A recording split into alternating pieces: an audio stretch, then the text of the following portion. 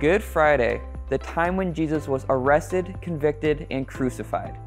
From a non-Christian view, they may wonder, why do we name this day Good Friday? What is so good about our Lord and Savior dying on a cross? But we know what happens in 3 days, that Jesus rose from the grave and conquered death. The Good Friday story starts in the Garden of Gethsemane, where Jesus and his disciples went after the Last Supper. Jesus takes Peter and the sons of Zebedee, James and John, to pray with him. Jesus goes alone to pray to God, and when he comes back, the disciples had fallen asleep. He tells them in Matthew 26, verse 41, "Watch and pray so that you will not fall into temptation. The spirit is willing, but the flesh is weak."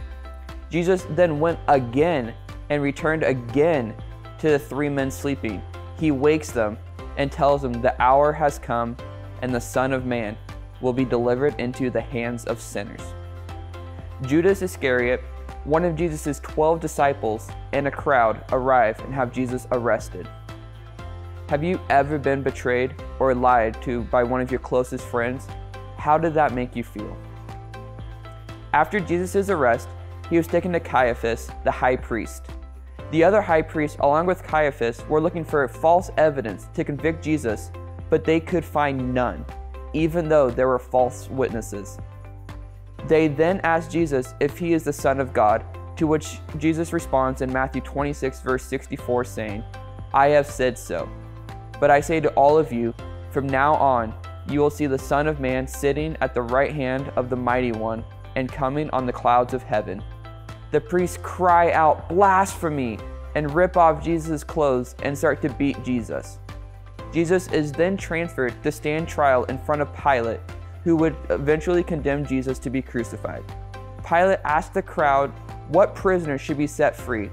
It was the governor's custom at the Passover to release a single prisoner chosen by the crowd. So when Pilate asked the crowd who they wanted set free, the crowd shouted, "Barabbas! Barabbas!" So Pilate released Barabbas and sentenced Jesus to be crucified. Have you ever made a choice that you know is wrong, but everyone around you wants you to make that choice? What choice was that, and why did you make the choice? Good Friday ends with the crucifixion of Jesus Christ. He was stripped of all of his clothes and ridiculed. Right before he died, hanging on the cross, he cried out, my God, why have you forsaken me?" Jesus then cries out again and then gave up his spirit. What a series of events Jesus had to endure that led to his death on the cross.